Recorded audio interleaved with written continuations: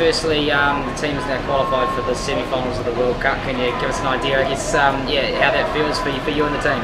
Yeah, I mean, it's a pretty special moment, I guess, the way the Black Caps have been playing over the last sort of 3, 4, 5 World Cups, and being in a stage to compete for, you know, finals, and, you know, being able to be in sort of the knockout stages is a special sort of moment. And I guess as a kid you always dream of playing in big knockout games, so, you know, I'm really excited.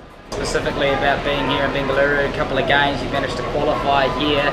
Obviously, much has been made about your parents' link with the city. What's it been like for you to come back here and play World Cup cricket?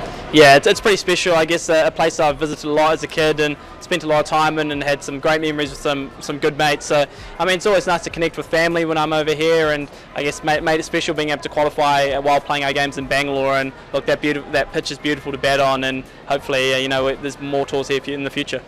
Cool. And just quickly, one of the team mantras is sort of staying level. When you do have a bit of success, I imagine it's quite easy in this environment to kind of keep yourself in check, and the boys sort of keep you in check as well. Yeah, for sure. And I think that's the amazing thing about this team is once they, well, you know, if you do start getting ahead of yourself, they pull you back. But that's the thing. It's led by the senior guys, and the senior guys, no matter what they've achieved, you know, the Southees, the Bolts, the Williamsons, you know, what they've achieved, they're still, you know, human beings at the end of the day, and that's such, like, I guess that's why they're huge role models, and that's why I aspire to be like them. You know, they're very humble, and they keep their feet on the ground, and, you know, react to what's in front of them. So it's been pretty cool.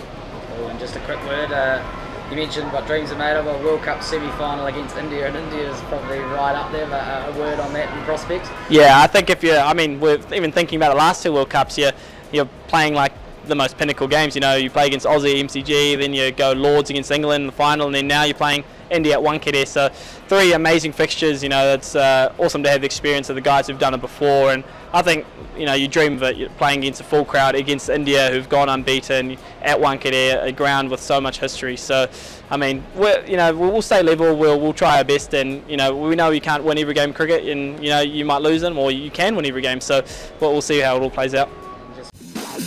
This is extra time! Extra time!